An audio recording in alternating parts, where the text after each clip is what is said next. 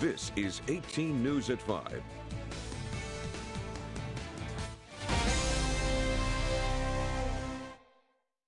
Good evening, I'm Darryl Matthews. We start off tonight with some breaking news out of Bath, New York. A local business in the village of Bath has been engulfed in flames this evening, and first responders are on the scene right now to work out the fire. The call is coming over the scanner around 3 this afternoon, and the flames are still burning bright at T&R Towing on Route 415. Smoke could be seen in the sky throughout the village. There are no details as of yet if anyone has been injured or how the fire started. Stick with 18 News on air and online as the story develops.